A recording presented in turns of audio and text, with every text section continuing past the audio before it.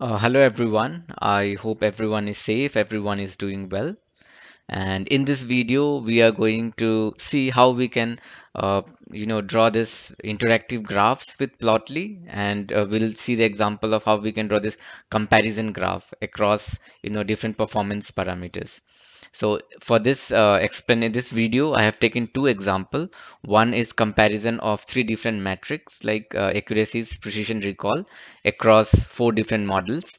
And then I have taken another example of comparison of performance of different models across different hardware devices. Okay.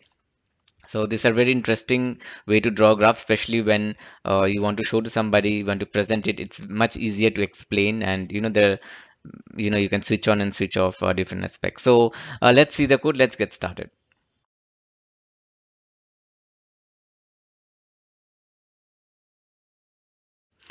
So this is the notebook, and the code is also provided here on the in the GitHub. So under useful scripts for handling data, so you can just download and follow along. And I have said, I have two mock datas. So both the datas are in CSV file. One is performance hardwares.csv, another is performance models.csv. So let's get started. For this, you need Plotly, and you can easily install it using pip install Plotly. And then let's import the Plotly library. And then we'll read first the performance models.csv, and we'll see what models are there. So there are four models, and I'm plotting three metrics like accuracies, precision, and recall. So I will take that. So here I'm loading from CSV file. You can even manually input it, or you can have some other file format. Just that we need to have the data, and we can see the scores, the accuracy score of the uh, four different models, and the precision and the recall. Now to plot this figure, first you will initialize a go.figure object named as fig, and then in this fig will add traces, one by one, and those traces will be the lines, like for example, this is the accuracy line, then the precision line, and then the recall line. So we are doing a scatter plot, and the x-axis is the models, like this models, and the y-axis is the metric that we want to compare. For example, the accuracies. Then we can give the name, we can give the parameters for the line, the color, width, and so on.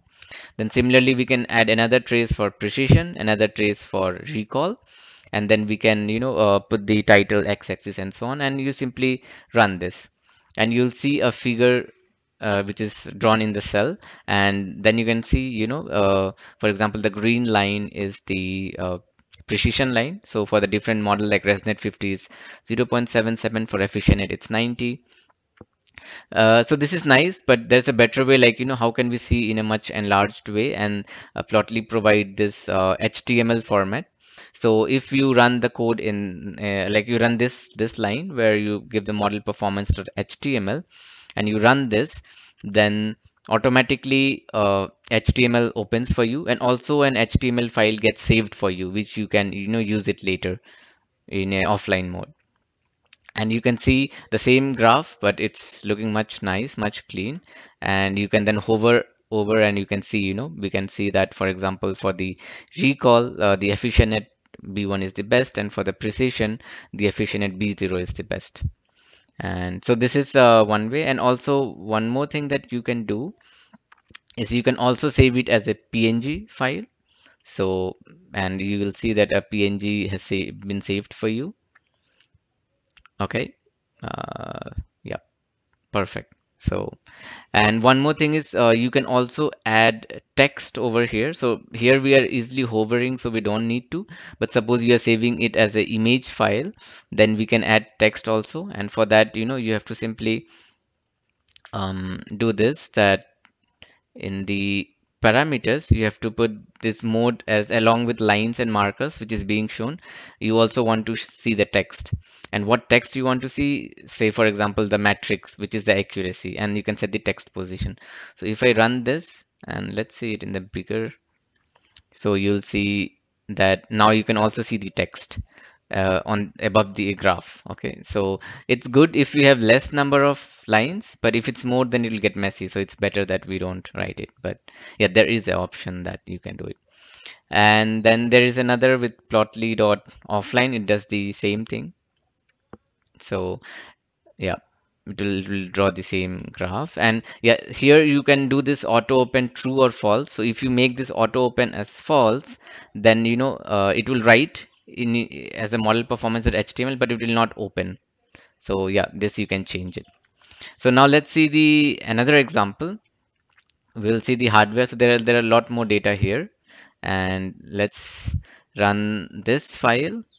And here I'm seeing what are the devices. So I have this laptop CPU, one HPC CPU, edge device CPU, edge device CPU in Docker, and so on. So this is just for example. You can adapt it for your code.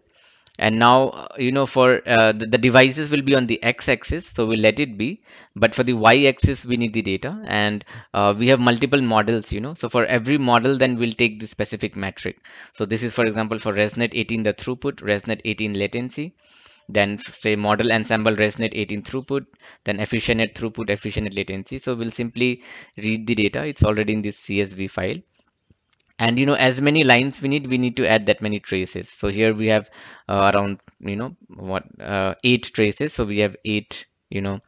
So we have 8 traces, and then we'll simply run this, and then you can see across different hardwares what is the performance of different models. Okay, now suppose you can switch others off. Say we just want to see the ResNet 18.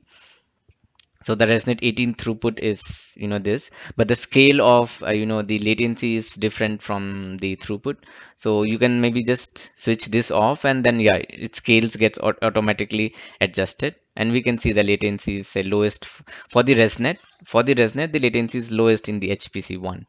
And then again for the ResNet, the throughput is highest for the HPC one. Similarly, we can see for the other model, say the EfficientNet, what is the performance. And so yeah, I that's it. Like it's pretty easy, and I hope yeah, you learn something with this, and the code is already available, so you can try out for your metric. And it's much nicer to present in this way, the comparative graphs. So that's all. Thank you so much. I hope you learned something interesting. And if you didn't know about it, but if you know, then it's good. And until then, keep learning and keep exploring neurons. Bye.